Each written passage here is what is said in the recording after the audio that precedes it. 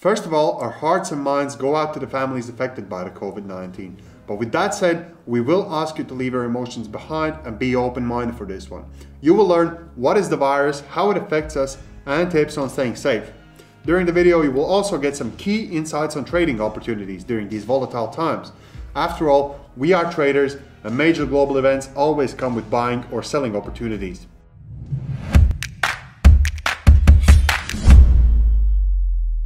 We have followed the financial and economic data for a long time. All this talk about the financial crisis, unemployment, the trade war. We keep hearing that everything is bad, but the data doesn't show it. What the data does show is that we are in a peak of everything. Peak of economy, peak of technology, peak of life quality for people. So the highest point of civilization, where we have the most of everything we've ever had, but the one thing we can't buy or manufacture is our health. And we believe that the next global crisis that will affect all the countries on this planet will start with a chain of events that have nothing to do with finance or economics. And we believe the first of these events is starting now in China. Unfortunately, the peak of civilization comes with the dark side. The peak of natural disasters, the peak of overpopulation, the peak of pollution and global warming. What has happened multiple times in history at the peak of humankind is a correctional event, and all the data points to coronavirus potentially being another one of these events. Let's first understand why we must have an open mind. Where does the virus originate? Where do we get data from? Well, China, right? As we know full well, China is a censored state. You know the scene from the Chernobyl HBO series where all the leaders get together and discuss what to do, and the official says, "We seal off the city, contain the spread of misinformation." Well, you may ask, what does this have to do with the virus? Well, China is also a censored socialist state, and we are not making any accusations. The fact that the doctor who tried to blow the whistle on the virus outbreak was silenced proves this point exactly. They were simply containing the spread of misinformation in their minds. This is why we must filter and double check almost everything we hear in the news. We don't know anything, and the more we learn, the less it feels we know. And a tip to keep in mind, the moment the news are published, it is already a week-old information. We are barely catching up with the actual situation. Let's take a look at the mortality rate, for example. The official statement, around 2 to 3% out of all cases are fatal. But let's fix that number. The doctor I mentioned, may he rest in peace, died 39 days after his diagnosis. How many of the infected are 39 days into their disease? That is impossible to know, and so is the mortality rate, but we can say for certain it is not 3%. You see, mortality rate is not a running calculation. It must be calculated over a finite population. For example, you must identify 1,000 people who have the disease. You must then wait for the outcome of those patients to be known. This obviously takes more time.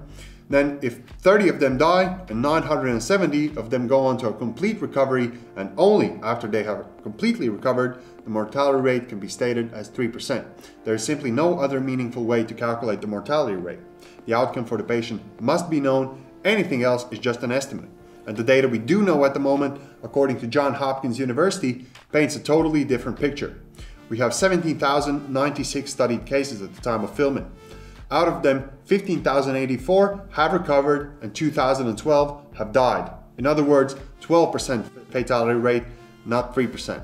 Oh, and by the way, while all the attention is on the COVID-19 at the moment, another disease has creeped up in the same area. A deadly bird flu with a much higher mortality rate of 60% among humans. But nobody talks about this. There are about 300 million chickens in the Wuhan area alone, so this is a different concern on its own, but we felt the need to mention it.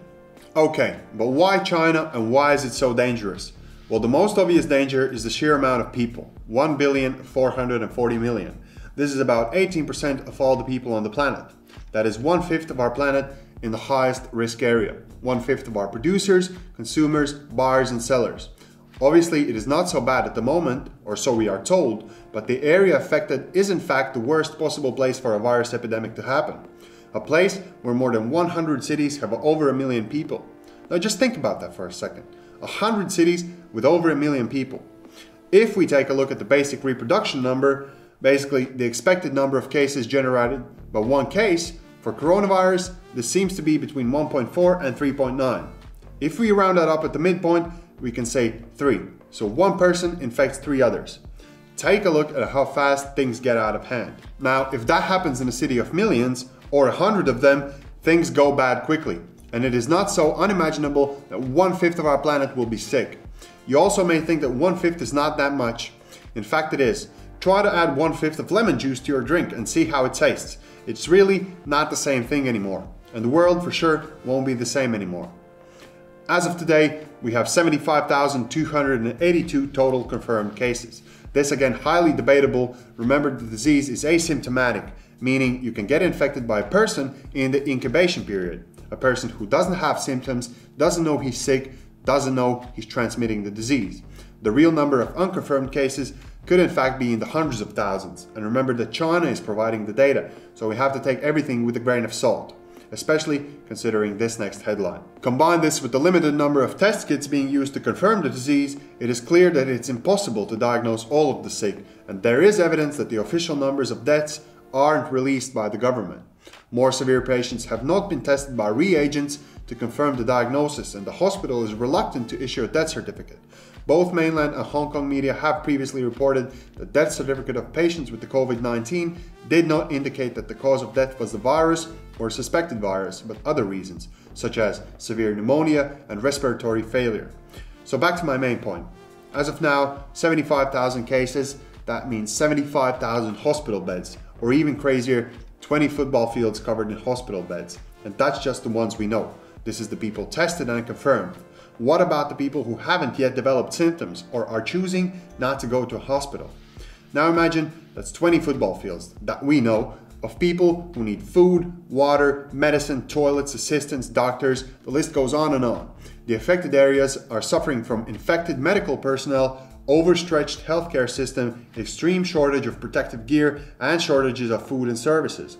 The quarantine has essentially complicated all logistics of basic human needs. Can you imagine that there have been shops caught literally picking used face masks off the street, cleaning them and reselling them? A truly sad way to make a profit. A major global risk we face now is the virus spreading to lower income countries. Countries with a low GDP, substandard sanitary systems, and poor health services, and so on. In short, the so-called third world countries. If the virus is transmitted to such area, the virus may take over such country faster than anyone can react, and the country simply does not have the capacity to control the spread or build the hospitals in 10 days like China did. So it is smart to keep an eye on the map and pay attention to the poorer countries at this moment. But how does the virus actually spread? Let's imagine that this is a sick person.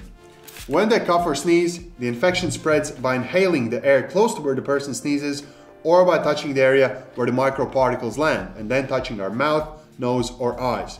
To avoid all this, the government has urged residents to avoid gatherings, open windows to help with the ventilation, and practice good personal hygiene, and regularly disinfect their homes, especially areas like door handles, dinner tables, and toilet seats. Of course, masks will help keep fluids from outside on the outside and the wearer's personal fluids to himself. But do you know how to actually use a mask?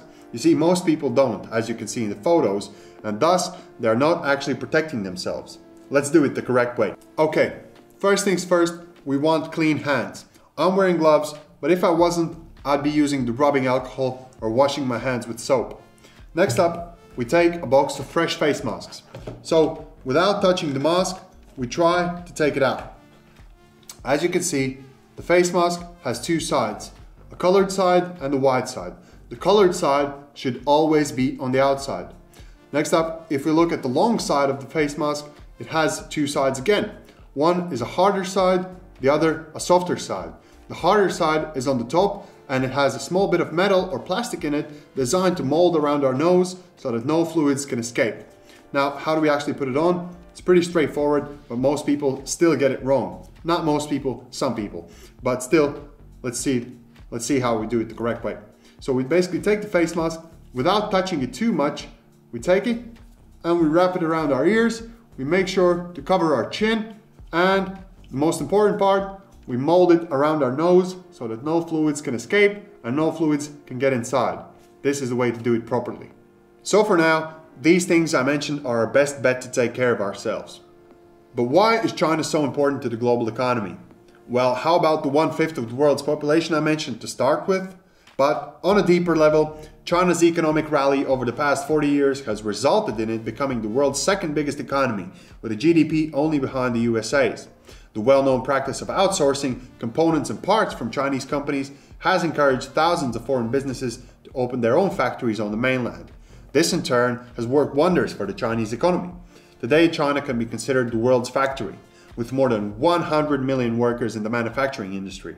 The number is so ridiculous and ahead of everyone else, it is almost as if all of the population of Mexico, from young to old, worked in manufacturing. Crazy, but that's not the end of it.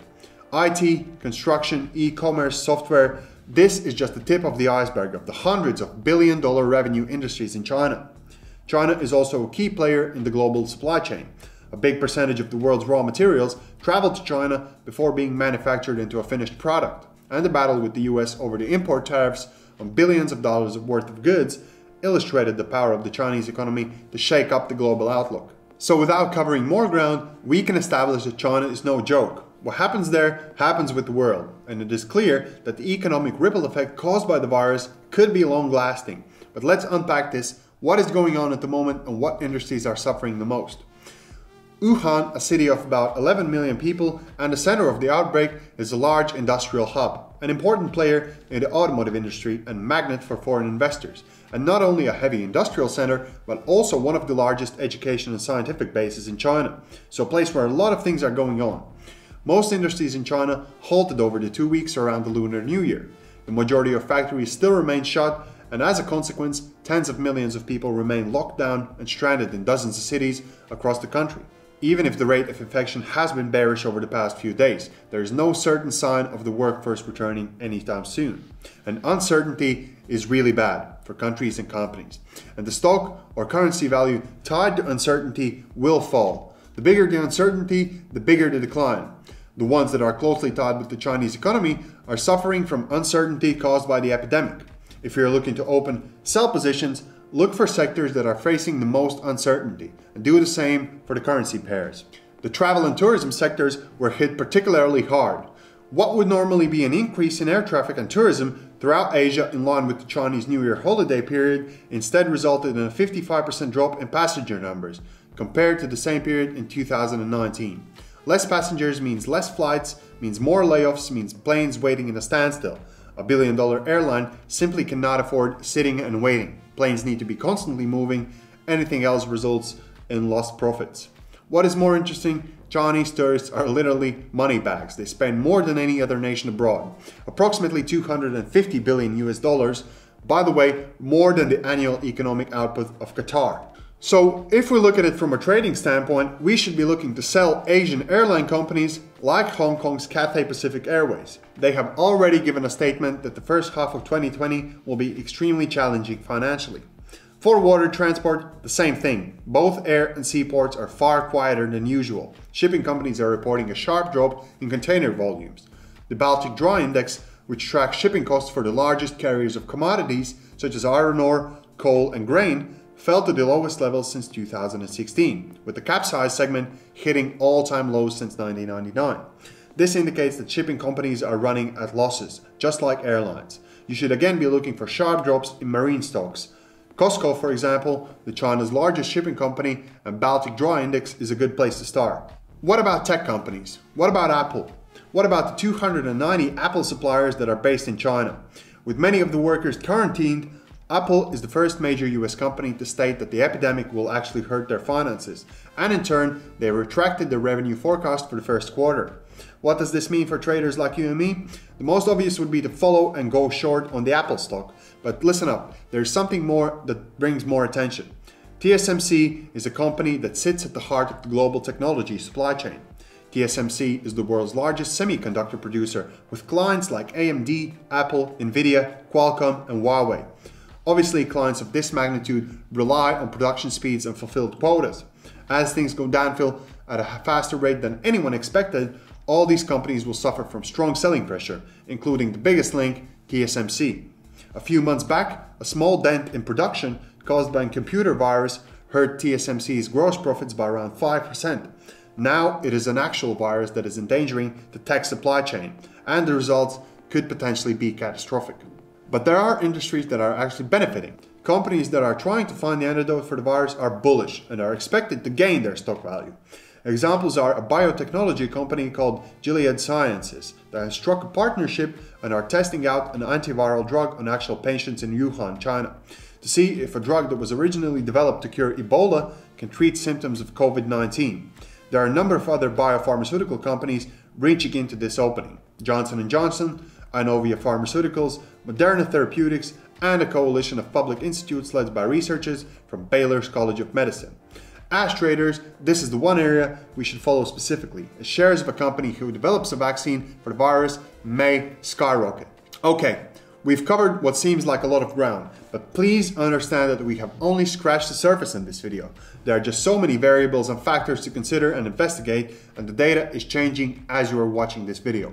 What I just said might already be irrelevant by the time you watch this, and with that said, all the links for the latest data will be in the description. Now, one last thing I want to mention, guys.